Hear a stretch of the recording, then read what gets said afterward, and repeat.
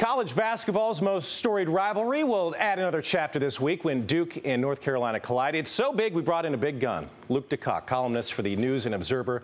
Look, year in, year out, I don't care who's playing, this matchup rarely does disappoint. And it's because it's the one that players care about most, the fans care about most.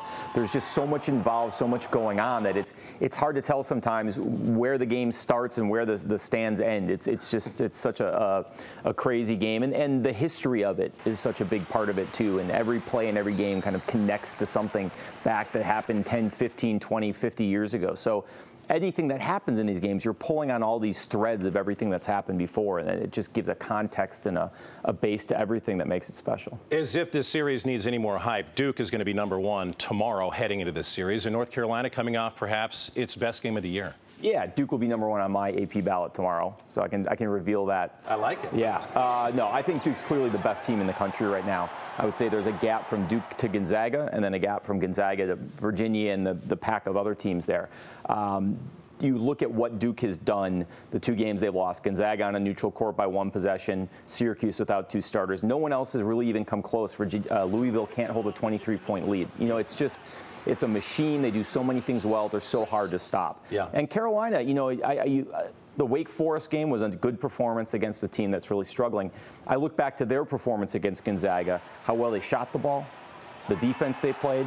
That's what this North Carolina team is capable of. We just don't get it all the time. If they can play like that, there are very few teams that have a chance against Duke. Carolina is definitely one of them. I mean, Carolina has that ability. Blue Devils are young, but as we've seen, they're not afraid of the big stage. Beat Kentucky in the opener, those 2 great games against Virginia. I don't get a sense this team's going to be rattled by what goes into this game, all the pomp and circumstance and certainly the noise. No, and they're actually kind of thriving with it. You know, like Zion kind of grew up with this. This is kind of who he is, what he enjoys. R.J. Barrett's been in this Canadian program for years. He's almost been playing at a national level.